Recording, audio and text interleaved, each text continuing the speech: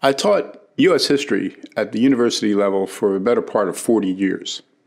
And one of the things I learned, encountering over 1,000 students, was that one of the fundamental problems they had was they did not understand the differences between Republican and Democratic forms of government. That's what I want to talk about in this video.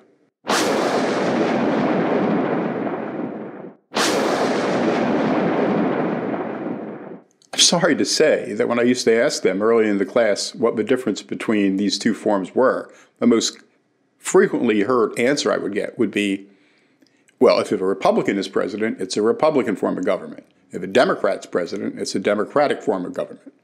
That's really what they used to tell me. Other than that, most of them really didn't have a clue. In an effort to explain it to them, I would use a hypothetical involving slavery, which was usually something that came out of the schools with knowing something about. So I present them with this hypothetical. In this hypothetical, it's 1859. James Buchanan, a Democrat, is president of the United States. The only president we've ever had from Pennsylvania, my home state, and one of the worst presidents we had in history. Buchanan basically fiddled as the country headed towards civil war. But in my hypothetical, Buchanan decides to take action. In my hypothetical, Buchanan decides to employ a concept that the Democrats were using at the time, popular sovereignty, the idea of leaving questions related to slavery to the individual states and the people in those states to decide. And in my hypothetical, Buchanan decides to hold a national plebiscite, a national poll, a national vote about slavery. And the question is simple. Should slavery continue in the United States where it exists, basically in the South, or should slavery be eliminated where it exists, primarily in the South? That's the question. And in my hypothetical, Buchanan decides to let everybody over the age of 21 vote, including women and including slaves. And the way they're going to do that is have a simple ballot with little pictures on it of one guy, with his hands shackled, and another guy with his hands raised in prayer or jubilation or whatever, so that even the slaves can figure out what they want. And in my hypothetical, purely hypothetical, I'm not saying this would never have happened, but let's just say it did. And in my hypothetical, everything goes well. It's a free vote. There are, judges there watching to make sure that there's no shenanigans going on. And they hold the vote. And it goes well. And they get the results. So the results come in. And it turns out that about 50.6% of the people who voted to continue slavery. And the rest voted against it. Now, that outcome is not inconceivable. You have to remember, in the election of 1860, the Republicans around Lincoln was not a candidate of abolition. Lincoln and the Republicans, while contained abolitionists in the party, the Republican Party was against primarily the extension of slavery into the territories. It wasn't about abolition at that point. So it's entirely possible that a majority of the people in the country would have voted to continue slavery in the South. Remember, Lincoln only got 40% of the popular vote. 60% of the people in the country voted against Lincoln, who was the candidate of the party of containment of slavery. So it's not inconceivable that there had been a vote, even if they let the 4+ million African-American slaves vote, the proposition still would have lost.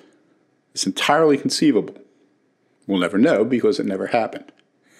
But the question I then ask the students is, if a majority of Americans, including African Americans, in the vote, had offered a majority for the proposition that slavery should continue, would you have been satisfied with that?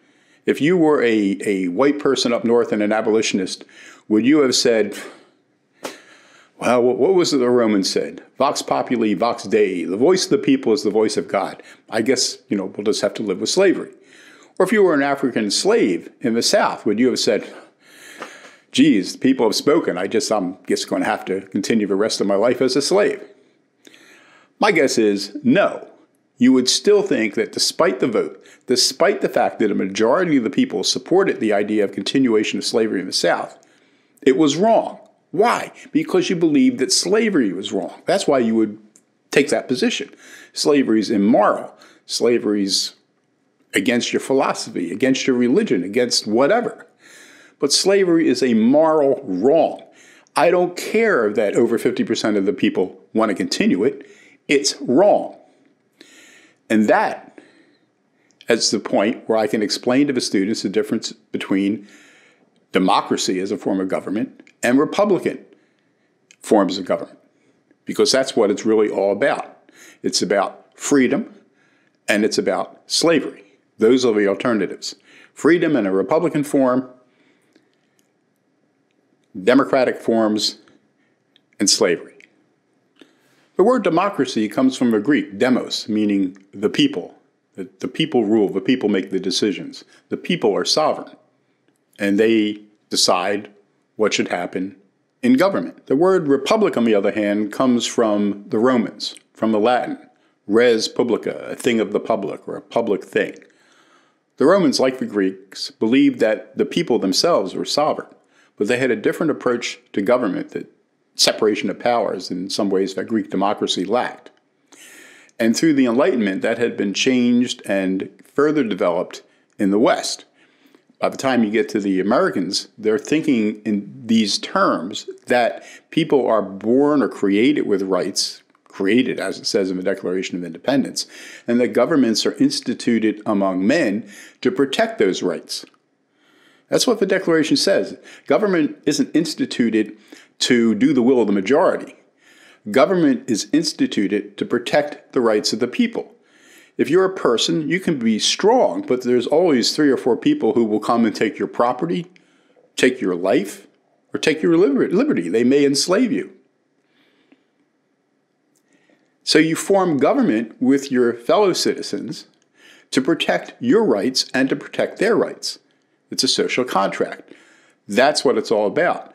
But the primary duty of a Republican government isn't to do the will of the majority. It's to protect the rights of individual people. And one of the common criticisms of American government, you can hear this in the media, you can find it in history books, and I certainly heard it from my students, was that the government as founded was essentially undemocratic. And that's absolutely true. But it wasn't undemocratic because they were trying to throttle the people. It was undemocratic because they were trying to protect the rights of the people. It was undemocratic by design. They weren't Democrats, small d Democrats. They were Republicans. And they were trying to create a republic. And you can see the undemocratic nature of the republic in many of its forms, which are consistently criticized today. You have the Senate. Each state gets 2 senators, no matter how many people it has. That's undemocratic. You have the election of a president, not by popular vote, but by an electoral college. Again, undemocratic. If you think about it, even the Supreme Court is undemocratic. Who elects Supreme Court justices or any of the other justices at the federal bench? Nobody gets to vote for them, and they're in there for life. That's entirely undemocratic. But that was by design.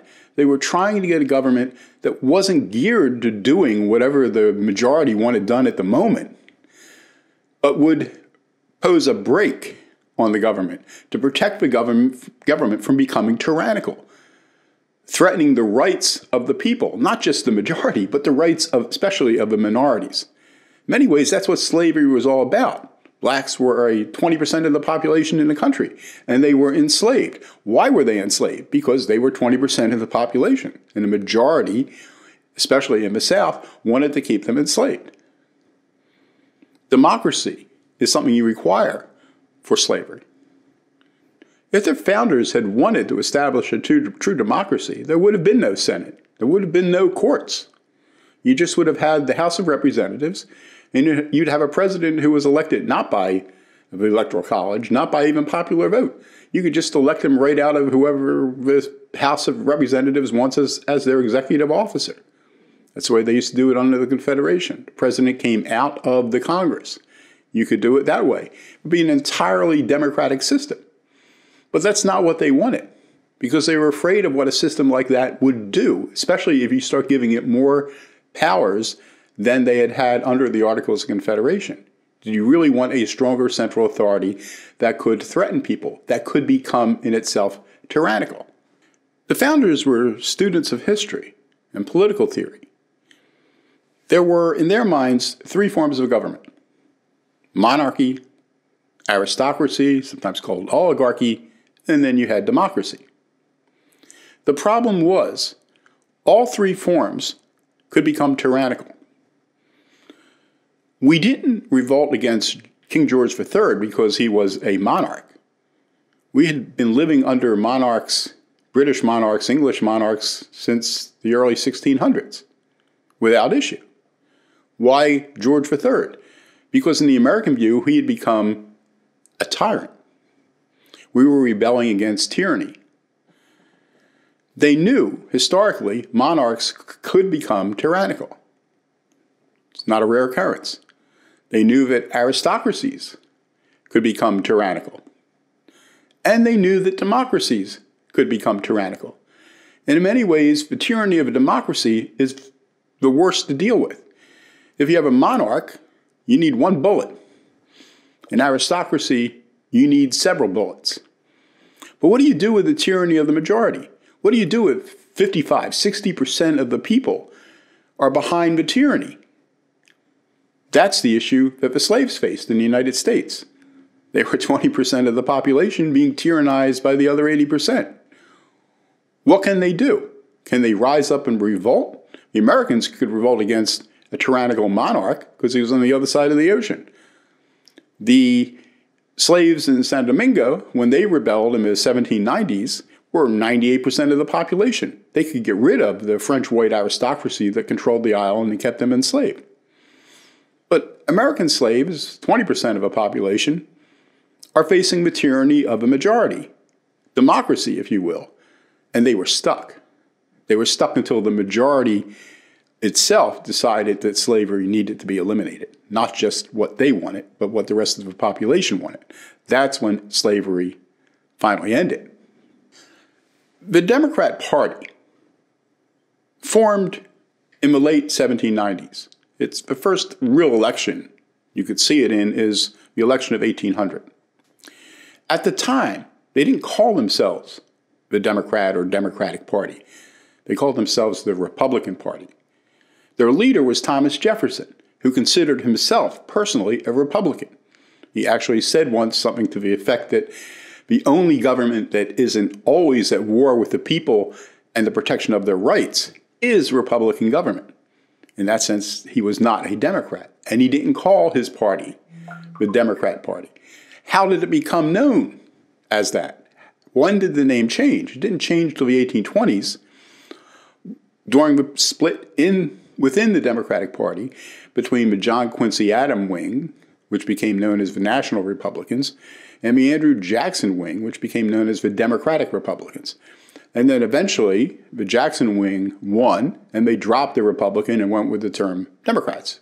It was basically a marketing effort to make themselves look more popular and to get more votes. But in many ways, they were going back on the principles of republicanism that had rested with the founding of the party by Thomas Jefferson. And what is one of the first things that happens in the United States when this new party finds itself in power under Jackson? We've already had slavery, and the Democrat Party, newly formed, is becoming the protector of slavery in the South. And it's under Jackson that the Democrats, who have a majority in both houses and basically run the government from top to bottom, pass the Indian Removal Act and move all the Native Americans that they can get their hands on from east of the Mississippi to west of the Mississippi, including, infamously, the Cherokee, the Trail of Tears, and all that administrative disaster that was carried out by the federal government. One of the biggest stains on American history, second only to slavery. That's democracy in action. There was no break. The Supreme Court could do very little to stop it because it had no enforcement power, because the rest of the entire government was under control of this new group of Democrats, self-styled Democrats.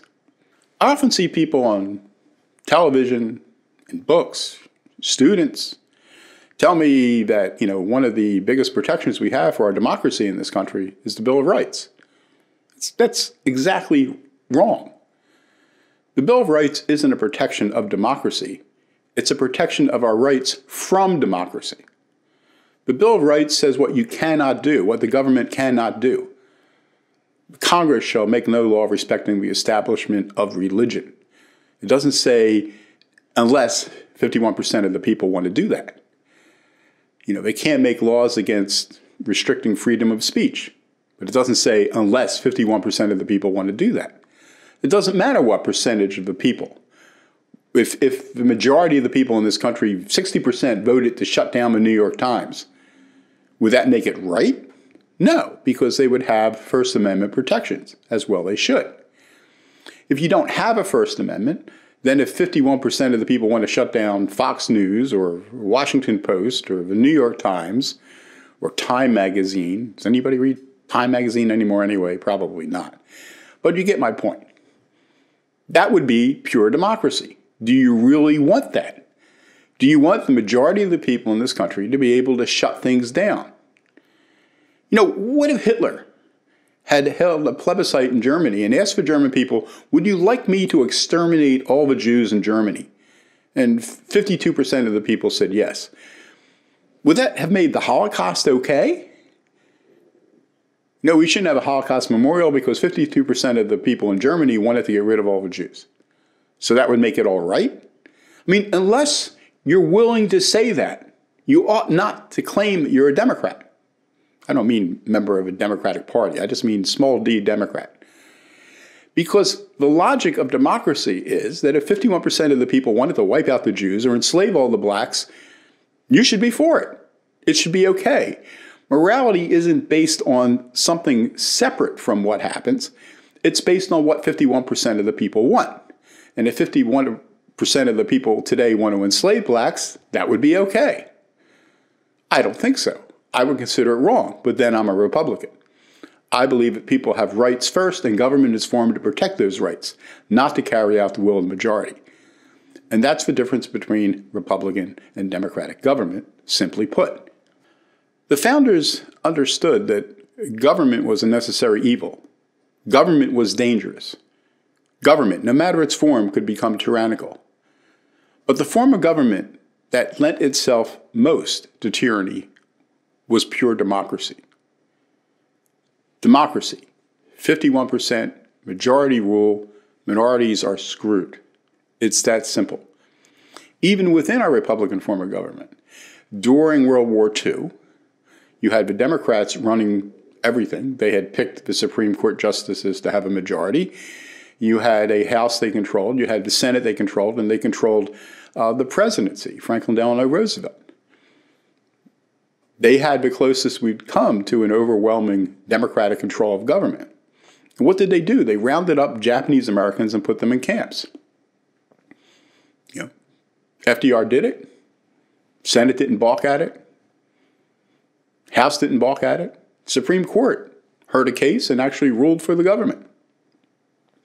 And these people were stuck in their camps. Today, we recognize it as a great injustice. We've apologized, offered some reparations. It's the third big blind spot, sorry spot in American history, alongside the Indian Removal Act and slavery. But it's democracy in action. When you have one party controlling everything, from top to bottom, including the court, and the will of the majority is such, after Pearl Harbor, there wasn't a lot of sympathy for Japanese and Japanese Americans, you could very easily put them in camps. Fortunately, in this country, we didn't do more, like they did in places in Europe or even places in Asia at the same time. We were, relatively constrained, at least in that sense. But again, this is the problem with democracy. It lends itself to tyranny. And of course, what we're seeing today is the Democrat Party, in an effort to gain power, trying to undermine these institutions of Republican government. And I would argue what they're doing is trying to prepare the way for a democracy controlled by them, where people's rights will be disappearing. until they're ultimately all gone. They're already challenging the First Amendment with speech, with regard to religion. They're going after the Second Amendment. They're going after many amendments. They don't like the Senate. They don't like the Electoral College. They want to make the government more democratic, more prone to the excesses we've seen when you have one-party control in government. Just ask Japanese Americans, ask Cherokee, ask African Americans. Those are the dangers. That's the difference between a Republican form of government and a Democratic form of government. If you got something out of this video, please let me know in a comment. Subscribe to the channel. Give it a thumbs up. Hit the notification button so you know when I post new videos. Share this one with your friends. And until the next time, I'm out of here.